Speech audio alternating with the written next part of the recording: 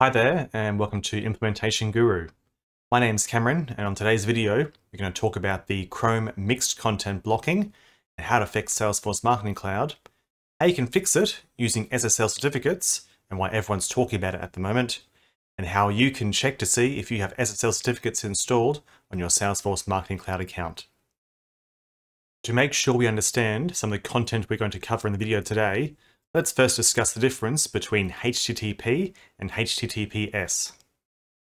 When you access websites or send information across the internet, your computer does this by using the Hypertext Transfer Protocol, or HTTP.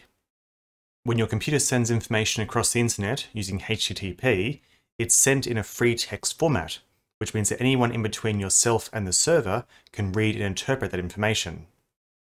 Having your information sent in plain text across the internet isn't great, especially when you're doing things like online banking or buying things using your credit card online.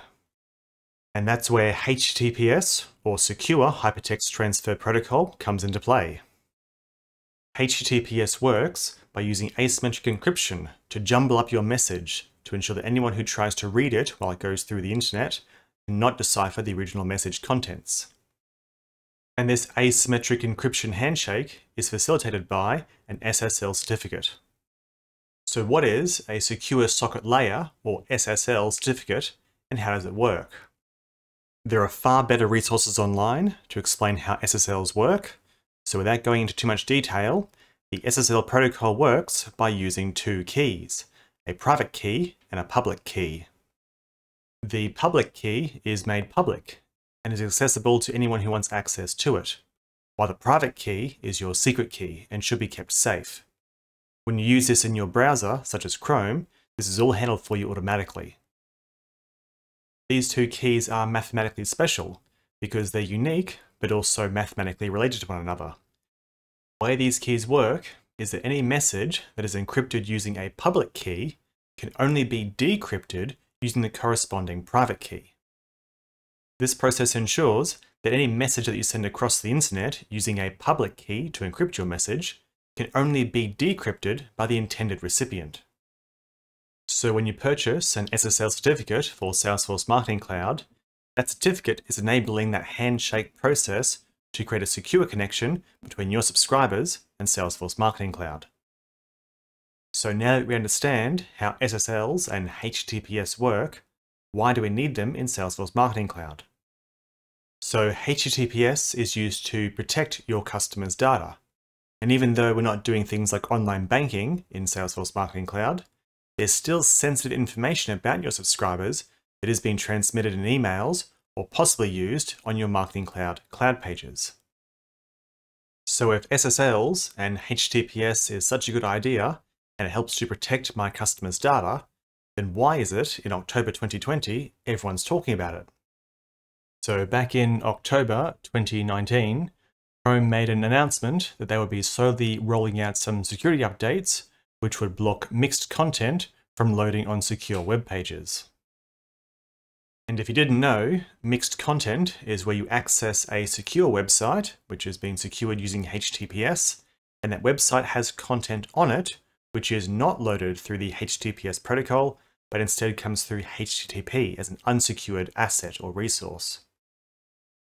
Often, the mixed content was something as innocuous as some CSS or an image, but because that asset was loaded through HTTP, the entire site was not fully secured, which meant there was some security risks for the end user.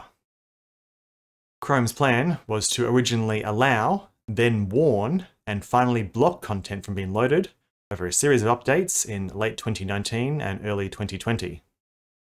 That timeline got pushed back a bit, and in October 2020, update 86 went through, and Chrome was now blocking all mixed content from loading on secure pages. So, okay then, Chrome doesn't want to show mixed content to customers who visit secure websites, but how does that impact my subscribers in Salesforce Marketing Cloud? Well, it turns out that Chrome is a pretty popular web browser, which means that any of your subscribers who are accessing their webmail or inboxes using Chrome will not have images load when they open your emails, which will make your emails look pretty sad. And it gets worse. The open tracking pixel in your emails is actually an image, which means it's classified as mixed content if it's not secured by an SSL. That means the image won't load and you can't tell how many of your subscribers are opening your emails. Although it's not all bad news, there are some email providers, such as Gmail and Yahoo Mail, which use proxies to cache their images to protect their users. What this means is these providers will convert your unsecure HTTP images into HTTPS before showing them to your customers. Microsoft's Web Outlook and Office 365 also have similar functions, however they don't proxy their background URL images, which means if you're not securing those images, then they won't load for your subscribers. Most other webmail providers don't use image proxies, which means if your subscribers are using Chrome to access their webmail, then they're not going to see your images unless they're secured using an SSL. So at this point, you probably agree that SSLs are pretty great at securing your customers' data and ensuring a good customer experience when viewing your emails. So then what do I have to do to get an SSL installed in Salesforce Marketing Cloud?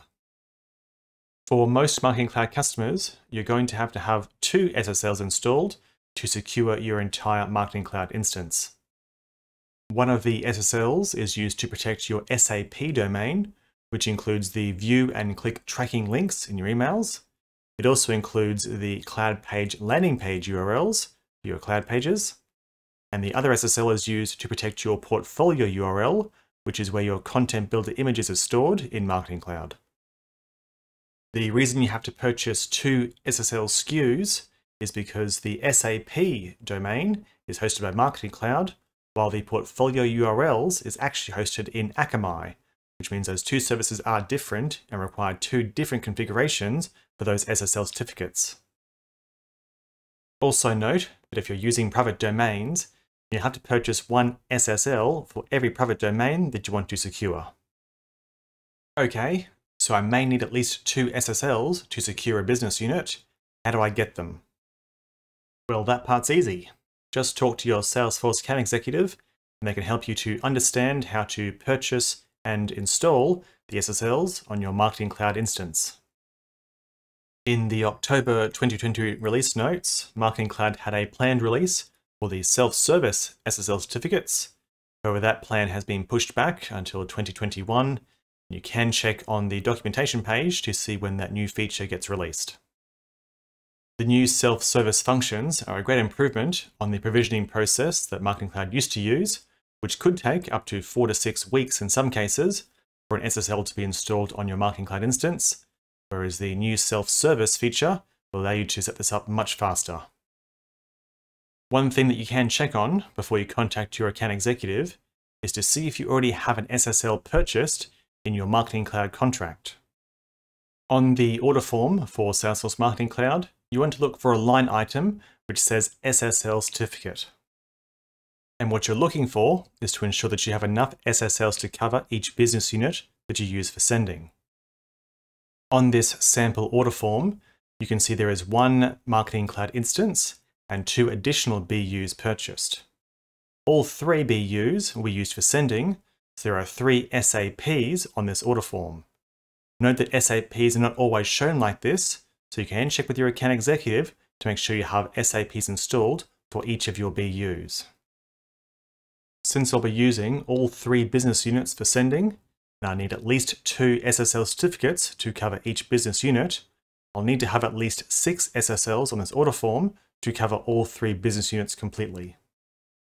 And don't forget that if you're not too sure how all this works, you can always call your Salesforce Account Executive and they can help you to understand what you have provisioned in your Marketing Cloud contract.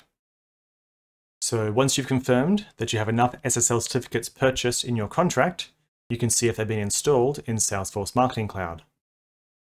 To start with, we can check to see if the SSL has been installed on the portfolio URL by going to our setup screen and under the settings, checking the company settings and then account settings, and under the general settings tab, looking at the portfolio base URL to ensure there is a HTTPS in front of our image link. If you're seeing a HTTPS URL, that means you have an SSL installed on your portfolio URL. You can also check this by going into Content Builder and checking an image to see if the image URL has the HTTPS in front of it. For the SAP domain SSL, there are two ways you can check to make sure that one's installed. The first way is to go to your cloud pages and create a new landing page and make sure that landing page has HTTPS and also the enforce SSL HTTPS connections only option when you try to create that page. Note that this check won't work if you're using private domains for cloud pages on your business unit.